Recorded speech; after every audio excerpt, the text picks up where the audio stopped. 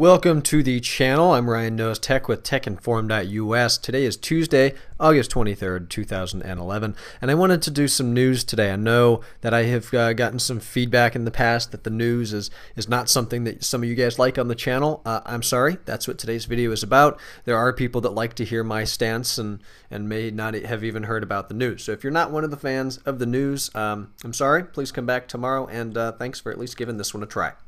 Anyways, we're here on Mac Rumors. I know I've gotten some questions before. What blogs do I use to keep up on things? Of course, aside from our wonderful blog, TechInform.us, we've got tons of new stuff coming in still, as well as our Tech in 5, which has been really good. Mike and Colt are doing an amazing job with this. Be sure to check out our on iTunes. Just do a search for Tech in 5. We've got 5 minutes or less podcasts going over the news, and they're doing really an amazing job putting that together.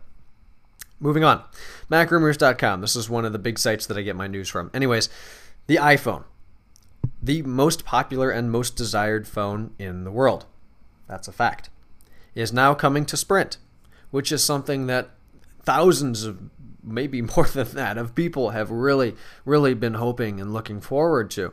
The iPhone up until February of 2011 was an AT&T exclusive device. You could not get the phone on Verizon or anybody else. Well, Verizon got it in February of 2011, and it looks like Sprint is going to be getting the phone this fall when it's released in October, along with, of course, AT&T and Verizon. That's one of the articles here. This has been reported by the Wall Street Journal. That's a pretty substantial source. Sprint uses a CDMA network, which I believe is the same as what Verizon uses, so they really shouldn't have to do many mods to make it run on the network, whereas AT&T is GSM, that's what it was made for, and then they made a separate iPhone for Verizon.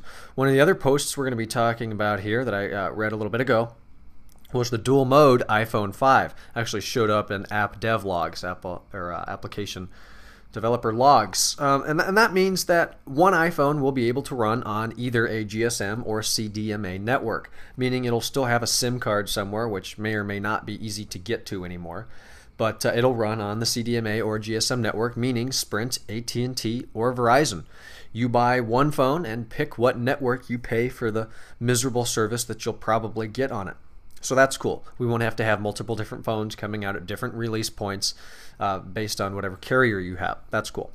Another post we're talking about here is a lower-end iPhone 4. In the past, when Apple releases a new phone, they keep one of their old phones around in a small 8GB version at a low price, which some people really just want an iPhone. They don't care if it has the new Retina display or whatever's new on that current generation's model. They just want an iPhone, and that's fine. That is awesome that Apple can do that. So what they're going to be doing is creating a 8GB iPhone 4.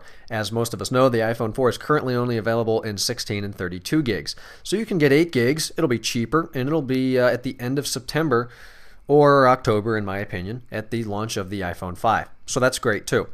Most likely this will be about $99, could be $50. I would really like to see something maybe $79. I think that'd be awesome to be able to get a phone that is as incredible as an iPhone 4 for that price. That's really cool. Like the 3GS. You can get a 3GS for $49 right now. It's only 8 gigs, but for a lot of people that is fine. And the last one I want to talk about here was the iPhone 4 and the iPhone 3GS rank as the best-selling US smartphones. That is very odd, very cool, actually. There's a lot here. The iPhone 4, that's no surprise. That is an amazing phone. The iPhone 3GS, like we just talked about, that's the last year's model that they've made cheaper. The HTC Evo 4G, I remember that. That's been around for a while. That's a pretty good phone. Not quite my style with Android, but it is a nice product. The HTC Inspire 4G and the Samsung Intensity 2, which I have not had a chance to use. I've got to go find one of those somewhere. But it's interesting to see that Apple is commandeering the market with their incredible phone and their not so incredible betas, but I did talk about that yesterday. I guess we can talk about this one real quick. Apple has updated Lion on the Mac App Store to 10.7.1, which came out sometime last week. I don't know why it took them so long. Maybe they had to do some recompiling or whatnot and then get that file uploaded and tested and everything. But if you were to download a 3.5 gig Lion right now from the Mac App Store, if you were to pay the $29, you're going to get 10.7.1 instead of 10.7. You know, big deal. It was a 17.5 meg upgrade. I don't know why they had to write a post about it, but there it is. Let me know if you've stayed around this long. That means you wanted to learn something, and I'm glad that you did. Thanks for watching the video. Be sure to subscribe if you like this stuff. But what are your thoughts on these quick news videos? I know I always say quick and then it's like 7 minutes, but should I do more of these, less of these? I just think it's interesting sometimes when I come to the site and there's a lot of information here that I would just like to make aware and to put my 2 cents in, if that means anything to you. Let me know how you feel about that. And then our site, talked about it before, be sure to check it out on the way out of this video, techinform.us, more stuff all the time over here. My Twitter is twitter.com/JamesRSchultz. School starts tomorrow in other unfortunate news. The 24th, I am going to continue trying to make videos at least 4 days a week.